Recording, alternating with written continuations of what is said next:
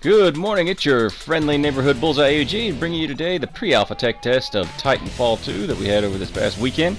I actually was pleasantly surprised with this game. I had a lot of fun with it. The graphics are good, the gunplay was good. Of course, what everybody really wants to know about this is how did it feel, and it was smooth. It really was. There was a good pace to it. It seemed fast when it needed to be. You could slow it down as needed also. Some of the complaints in the past were depth and the clunkiness of the mechs. That actually felt a little better in terms of the mechs. It didn't feel as clunky to me. But overall, I really just enjoyed the smoothness of the game. As you can see here, it's just seamless running around. You got your double jump, your slide, run on the walls, which you don't even have to worry about. Just get next to them, it does it yourself. And various things depending on how you set up your character. Now, as far as depth goes, can't really speak a whole lot to that right now because the game's not out. It was just a tech test. If it's based off, if the actual multiplayer is going to be pretty much the same as what we saw with just more maps, then I would say that there's not a lot of depth to this game because there's not a lot of weapon selection or add-ons or anything like that, and I hope that's something that's really just, wasn't important or needed for them to do this test, and they're going to change that later on, because it is one of the fun things that is in a multiplayer game. And this point kind of points out, this is one of the spawn buildings, and that's one thing I want to bring up too, that I really did feel like they did a good job of making it where you don't get spawn camped too bad. This is my personal feeling. Now again, it's very limited in the maps that we had. It was just a test, so there could be some bad map design later on, but overall it was pretty good. I found myself getting really comfortable with the standard assault rifle, which is kind of sad. It's the way a lot of the twitchier games go these days. I mean, this past year I've only played Battlefield and Rainbow Six Siege, which are slower, more tactical.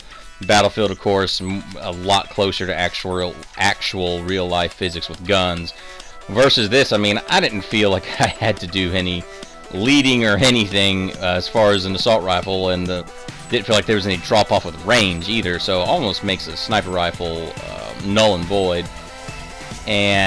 But, I mean, that's no different than kind of like your COD style, which, I believe the makers of this game were involved with the original Modern Warfare 4, so that does make sense. That has that sort of feel, and taking it into the future with that.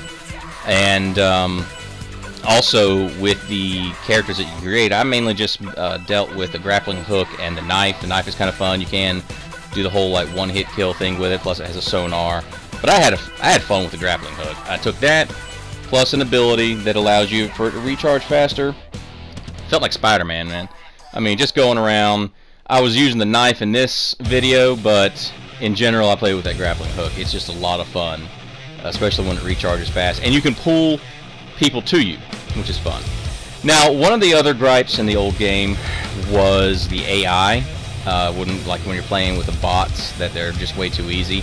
I don't feel like that's changed. There's a mode Bounty Hunter where you get to play with player versus player and mechs, your Titans, I mean, and there were some grunts, and they still just felt like exactly like that, grunts. Just cannon fodder. A good way to get used to your new weapon or get used to the feel of the sniper rifle, whatever, but definitely nothing difficult to deal with. I think they even had some AI small Titans, and those were a piece of cake to burn through too. And then of course a standard mode for the Titans and all, but they do have that player versus player, which is what you're seeing, just straight up. A lot of fun, enjoyable, and once again, I just have to say it was very smooth. I didn't notice any lag, hiccups, problems. I'm sure there's going to be glitches found in the game, but it was a really good, fun experience, and I might have to check it out when it comes out in October. So anyway, hope you enjoy. Let me know what you think. Like and subscribe. Leave some comments if you want to. I hope you have a good day, and I'll see you later.